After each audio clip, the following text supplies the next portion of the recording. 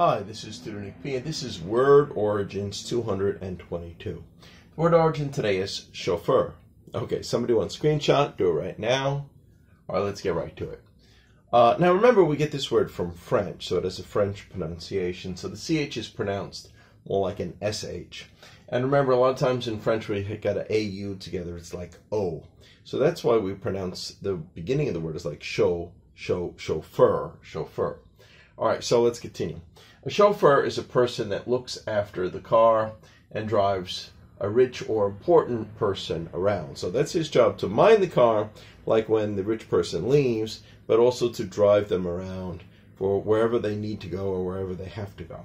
Let's continue. The term chauffeur comes directly from French. That's why we pronounce it in French way. It derives from the verb chauffer, without the U, meaning to heat.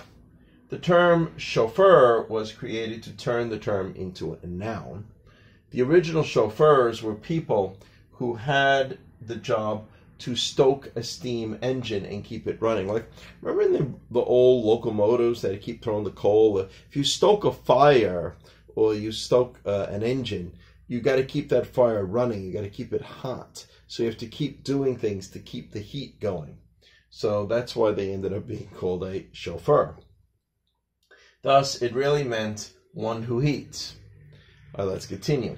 In the early 1900s, when automobiles first appeared, the French extended the word to a person who drove a horseless carriage and gradually developed into the person employed to drive other people around. So that's how we got chauffeur. That's where it came from.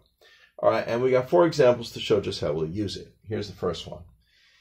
He employs several chauffeurs. Okay, you can say it that way.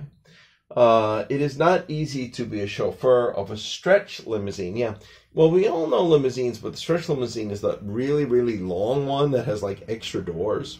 That's a stretch limousine. It must be difficult to, make turns and drive around with that one.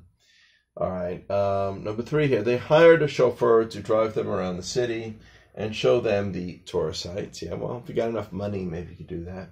Number 4, he is a hired chauffeur, but he is not required to wear a uniform. A lot of chauffeurs do naturally wear uniforms if they work for a certain company, or even a private one. Sometimes they might want them to wear a uniform, but maybe a different individual boss may say, nah, it's okay, you don't have to. Okay, anyway, I hope you got it. I hope it was clear. I hope it was informative. Thank you for your time. Bye-bye.